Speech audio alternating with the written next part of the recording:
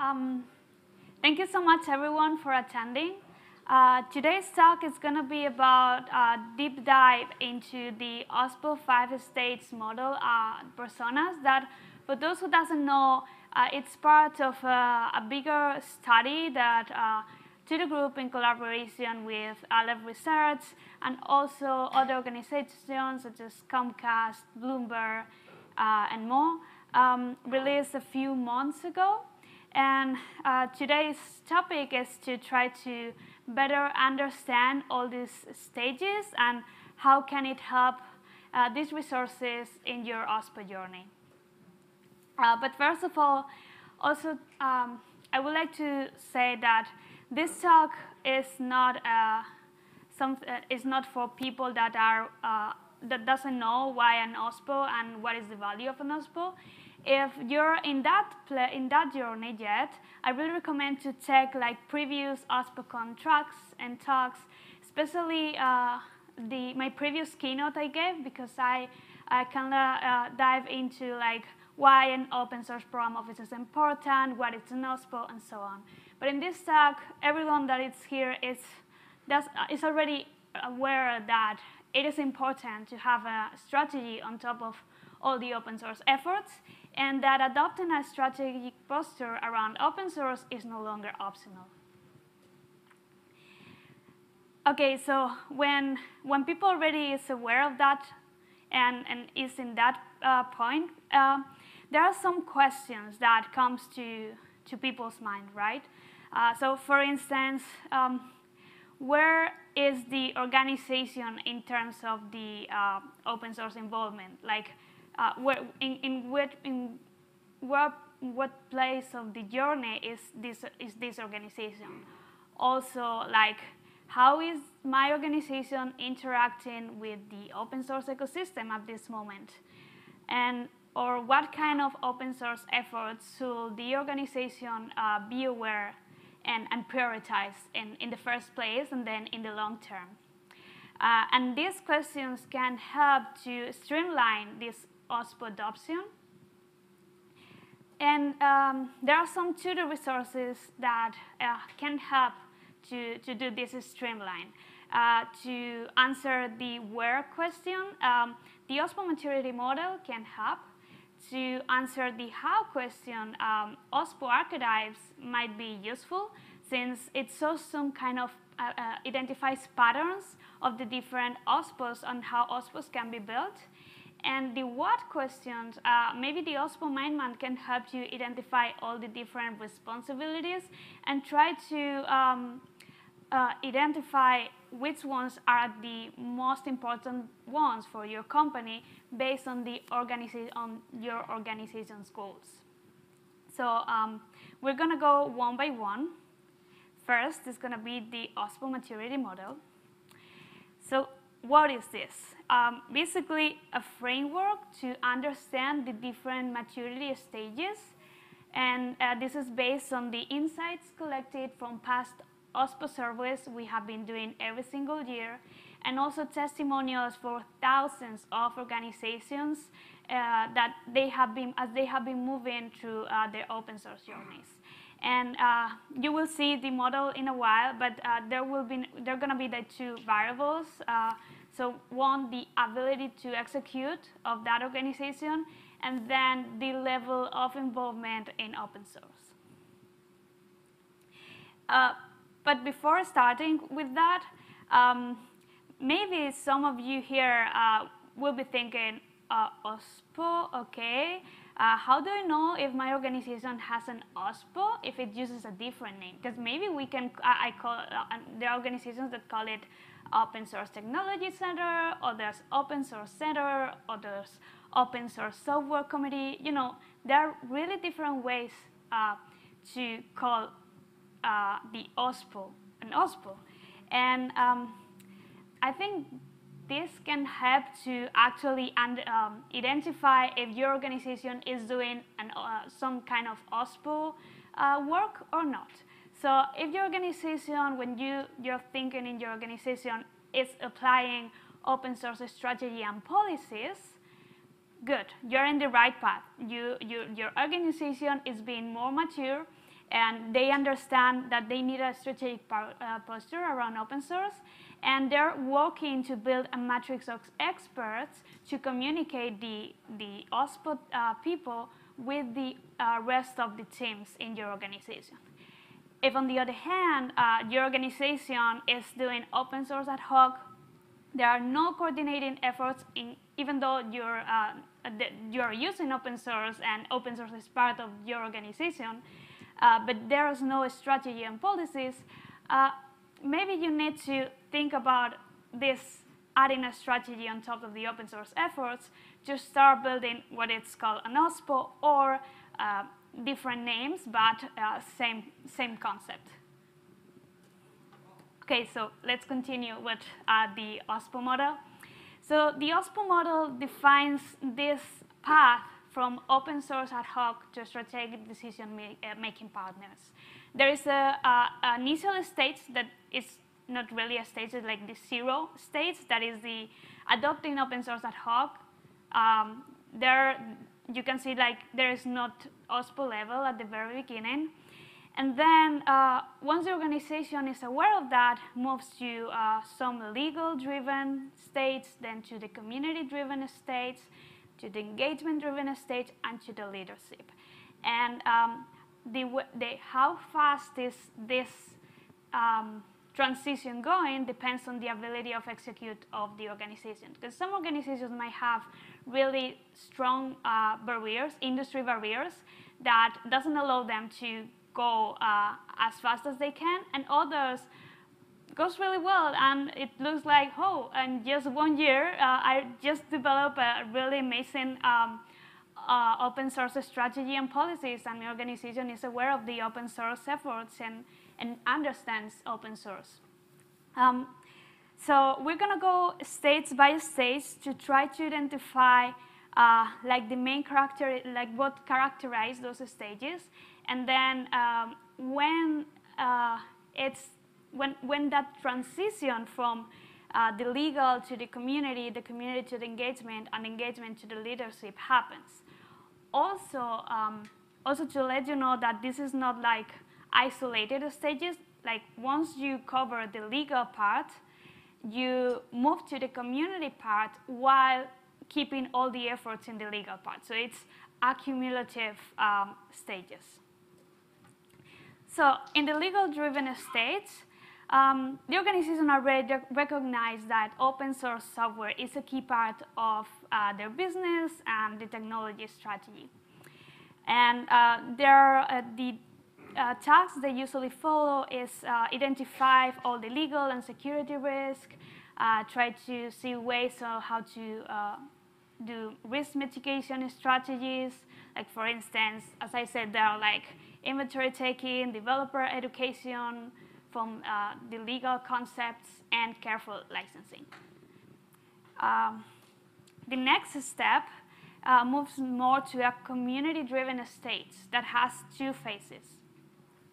So in that part, your organization have already policies around all the legal and security issues in place, and they allow them to start creating these internal ambassadors to promote the usage of open source products and approve open source projects that the legal team say, yeah, you're good to go.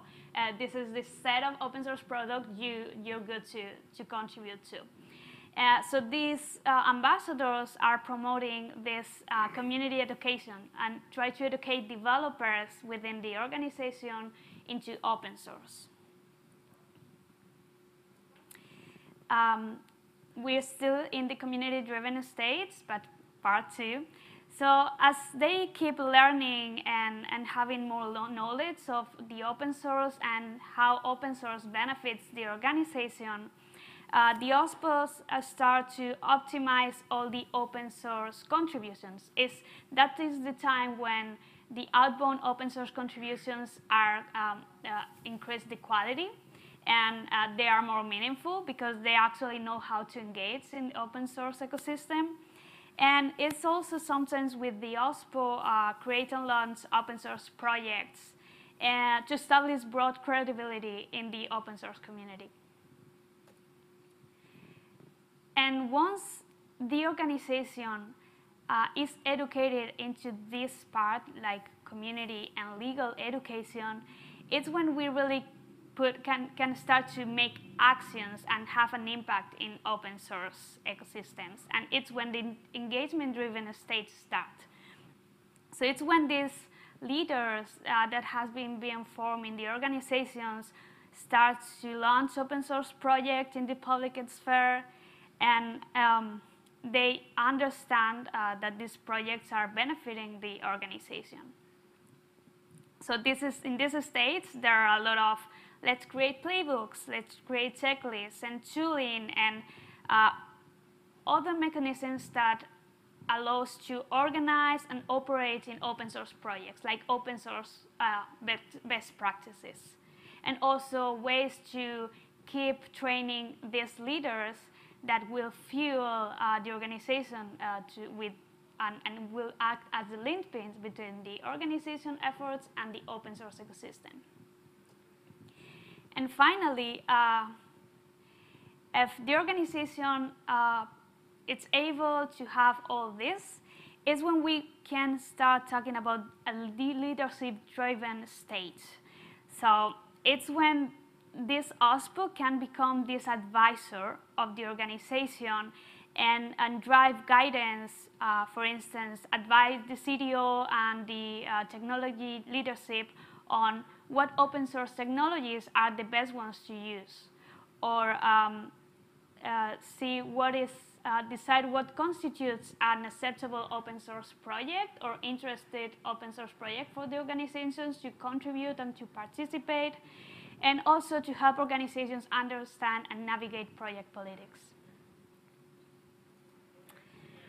So we have now covered the where, like a way to know better, like where is my organization at in the OSPO journey. Now let's move to how. To how is my OSPO operating in the open source ecosystem? Because OSPOs are so different, and there are many ways they can behave. So we can identify patterns that we can relate our organization with those patterns to help better understand what my OSPO is for. Also, I have to say that an OSPO might have different hats, and we're going to see like some sort of different archetypes here. I'm not going to cover all of them because there are like 6. We're going to cover like just 3 examples. But once I go through all these archetypes, maybe you might say, oh, my OSPO does all of them. Like, I can relate to all of those. Or maybe another person say, well, my OSPO, I can relate with 2 of them instead. Because that is what the patterns are, is try to identify patterns, and that is what your OSPO is. So let's put examples. I think it's going to be better.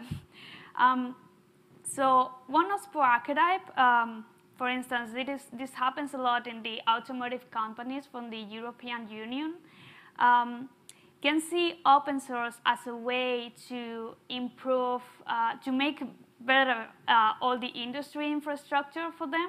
So they build an open source consortium to contribute to key open source initiatives that benefits the industry as a whole. Like, for instance, in this case, the automotive industry. But there are other kinds of OSPOs that sees value in, okay, I want to better create tooling that could automate the consumption and thus have better contributions and contribute better to the community. So for instance, this is an example that Bloomberg worked with Microsoft to make contributions to TypeScript. So this was like create better tooling to help them contribute back in a more efficient way.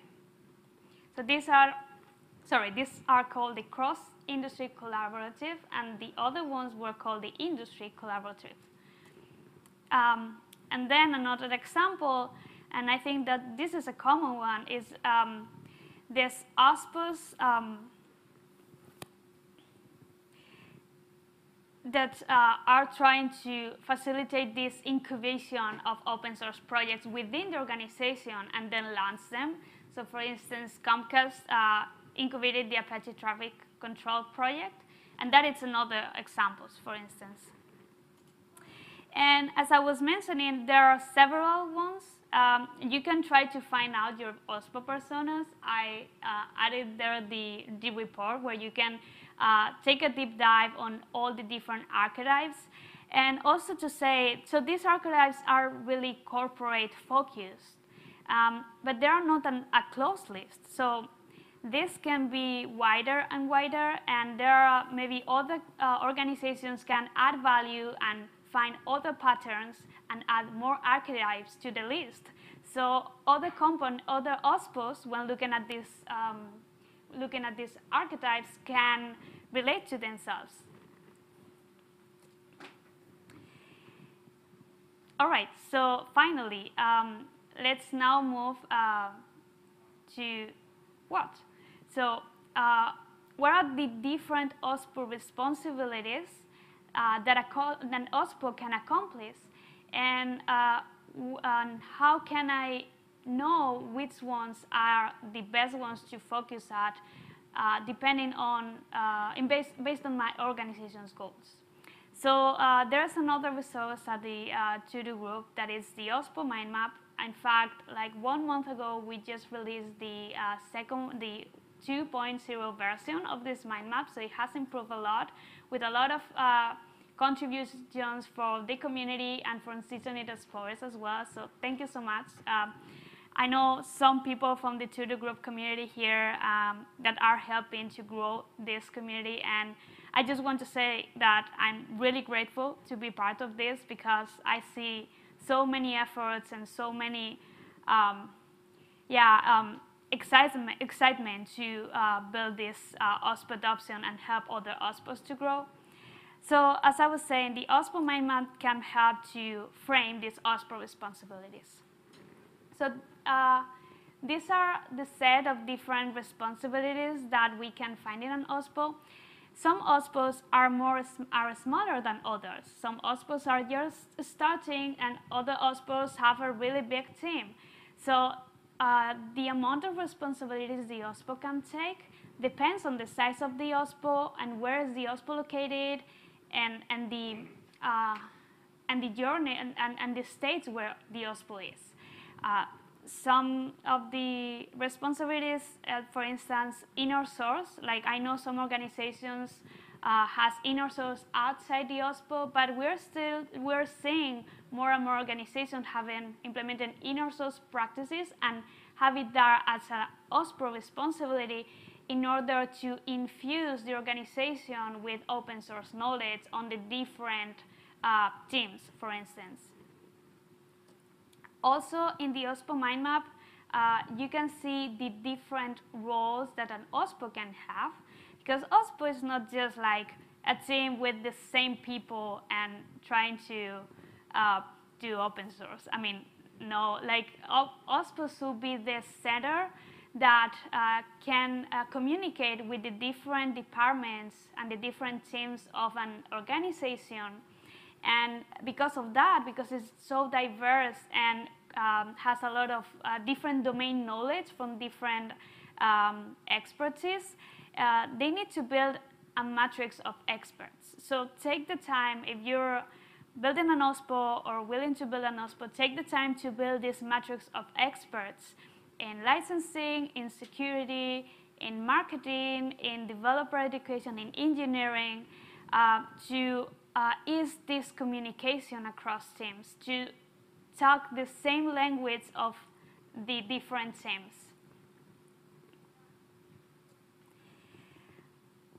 And to end up with, I would like to share some key learnings. These learnings comes from the past panel discussion we had at the Linux Foundation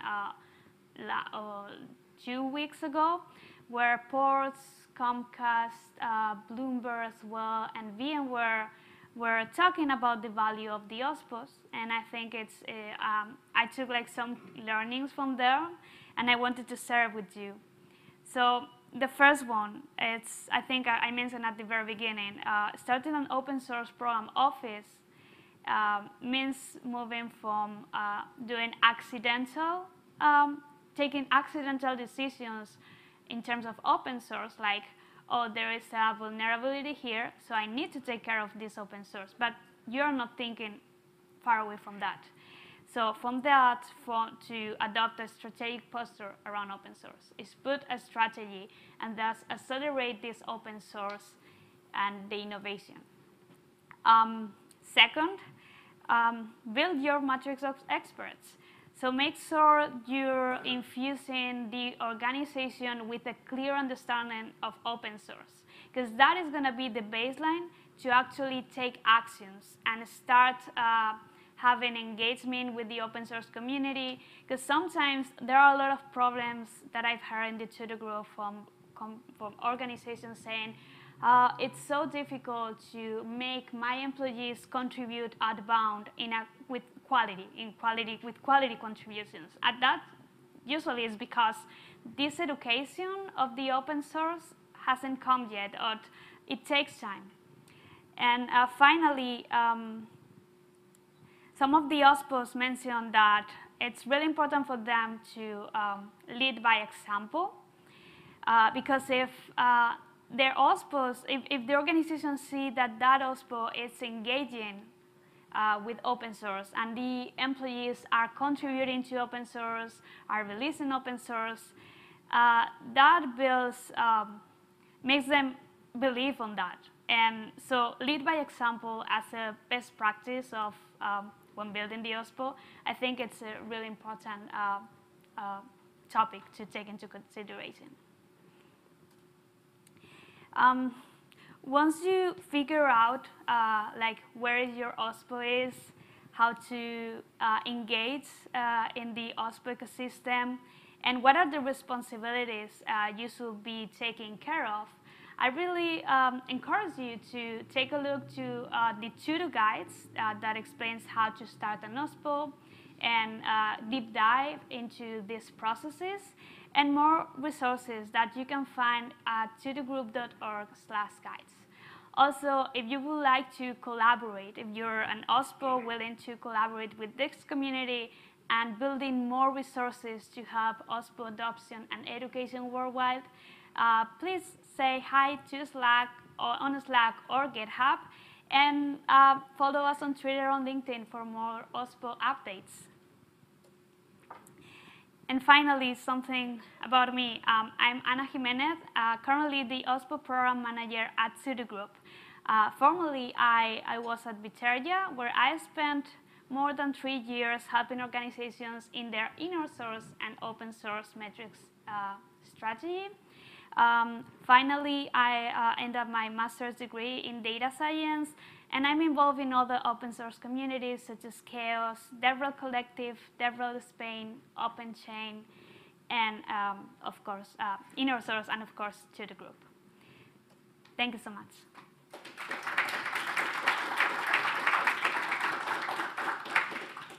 Do we have time for questions? Yep, okay. Are there any questions? Thank you. Hello. The first thing that I have to say is the guides from the TODO group are really awesome. 2 years ago, we were doing open source, but we didn't know that. So we started a journey to establish an open source at Commit. This is the best part where if anyone is interested to establish an OSPO, you should start there. So thanks for that, guys, and in the first place. Do you think that innovation is an OSPO responsibility? So what do you mean by innovation? Running innovation processes. Yeah, so the way I see, so open source drives innovation. And I think if you've been attending to the talks here, I think that it's a phrase that has been in every single place. So the way I see it is, OSPO, since you are putting a strategy on the open source efforts, you're accelerating the open source adoption in your organization. And since you're accelerating this open source adoption, you're at some point accelerating innovation. So I don't know if that was the question or...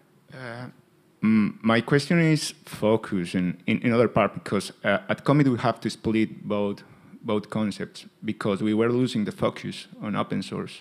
We were just trying to run innovation process, try to think what we should do instead of trying to give it back to the community. Yeah, I got you. Yeah, so establishing an OSPO, I'm gonna go back to the slides really quick.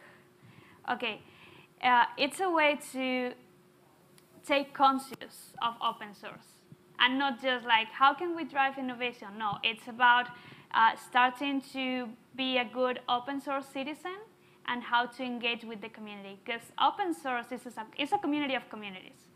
And sometimes that it's difficult for an organization that doesn't know anything about open source, because the way they interact is completely different. If you want to have some presence in a community and in a project, you cannot just oh, let's pay developers and let's take the project. Like, you cannot do that in open source. So it's really important the OSPO can infuse the organization of this, how to be a good open source citizen, how to participate in open source communities. So at that point, of course, I think it can accelerate this innovation and how to evolve and be part of the open source community. Okay, thank you. I think, yeah.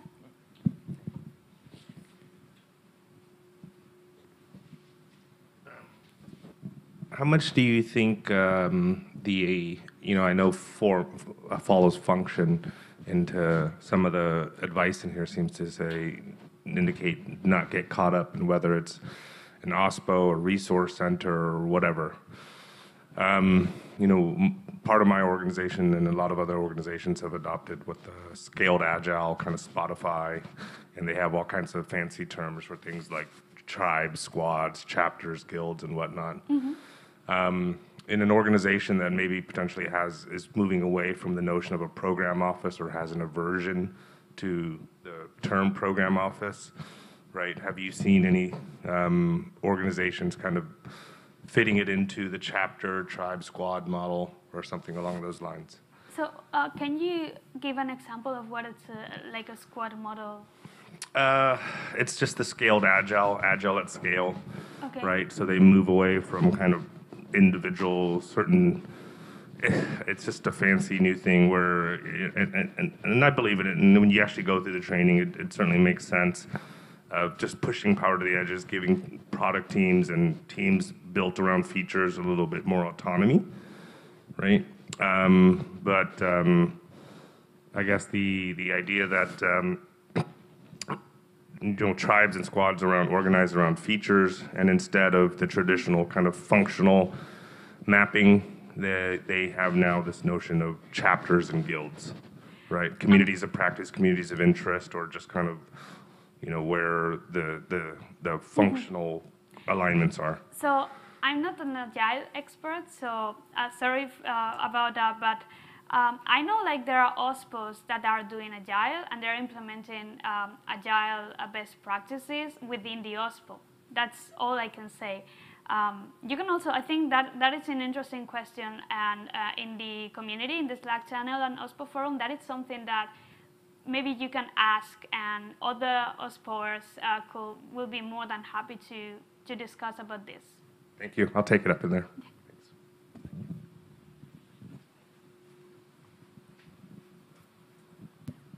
Hi, thanks for the talk. It was really great.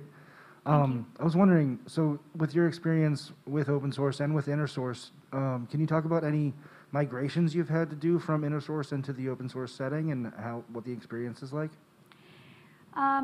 So when I was in my former company, I helped organizations that had inner source and open. Like my organization didn't have inner source and OSPOs, but we were helping organizations with that. So based on my experience, I've seen so many different profiles. Like I've seen organizations starting with an inner source, and then from that, they use inner source as a way to educate developers internally. And once they got that, they say, let's build an OSPO. Let's go to open source as a way to help them. Other organizations, they just say, let's do inner source and open source at the same time, because it makes sense. Like we see inner source as a way to educate developers, and the OSPO must be the ones in charge of educate developers. So it has many faces, to be honest. But it's true that now that OSPO is having like this momentum and having like this keyword, it's in the top of mind of many people. I'm seeing organizations saying, let's merge it together, or at least collaborate together, even though it's some different teams. Thank you very much. But really quick then too, just to kind of add on to what Joe was asking too. So actually having an inner source project, like a single standalone inner source project, and then moving it out into the open. Have you had any experience with that, and any like key lessons learned about that? I will say that I guess you're aware of the Inner Source Commons community, of course. They have great resources on that, and they're also like some. I see people from the TODO group also engaging in Inner Source Commons, because and most of the community are like the same people. So either you ask in the TODO group or in the Inner Source, I'm sure they have good experience to share there.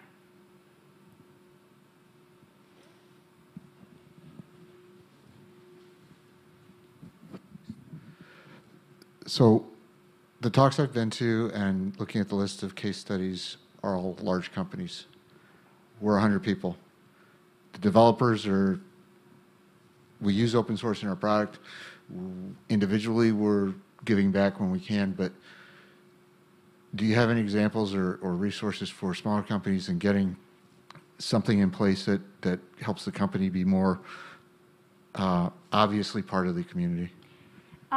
Let me give you some quick context of that, because the case study, so OSPOS has been there for more than a decade right now, and initially started with big software companies. So that's why, like, when you take a look at the OSPO use cases, most of them are like huge companies. What has been happening over the past 2 years or so is that OSPOs are being formed also in small organizations and in medium ones as well.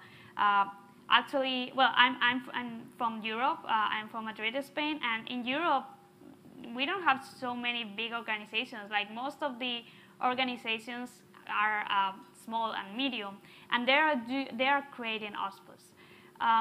We haven't created a OSPO use case for small organizations yet, but I know they are there. Like they're interacting in the community and they're asking questions. Maybe they don't have these resources to promote, like, hey, we have an OSPO and look how cool we are. They are going step by step, and maybe they are taking more way in the legal side, so that's why they don't show in a lot of impact. I wanted to mention, this is not a small company, like it's more medium one, but there is one company that started the OSPO 1 year ago that is called Avian. Have you ever heard about them? So they're a medium company. They have an OSPO, like not so many people are in the OSPO, but they are there. They are doing incredible work in just 1 year. So yeah, Josep Prat. Mm-hmm. So I would say to learn more about the experiences, I really recommend to engage with the community. And I know I'm always telling you this, but it's I know that is what works. Like being in the channel, being in the networking spaces, in the calls, and engage with these people and share learnings together is what actually will let you know that Okay. First of all, thanks a lot for the presentation. If I recall correctly, the OSPO archetypes are a set of patterns.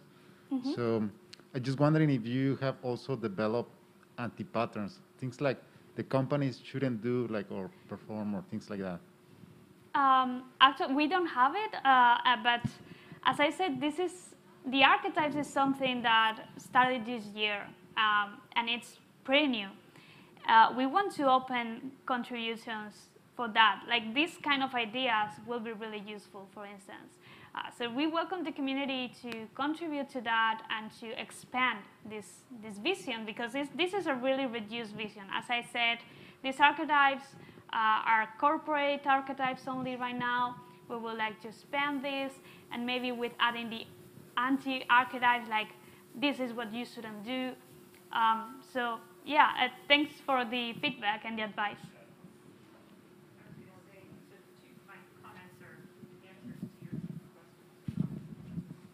So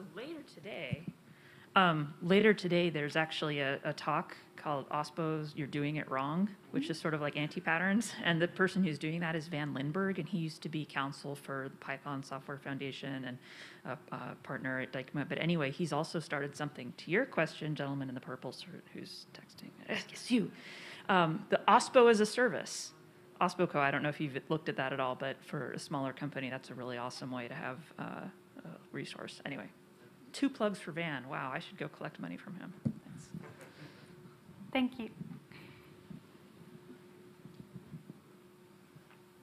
Any other questions?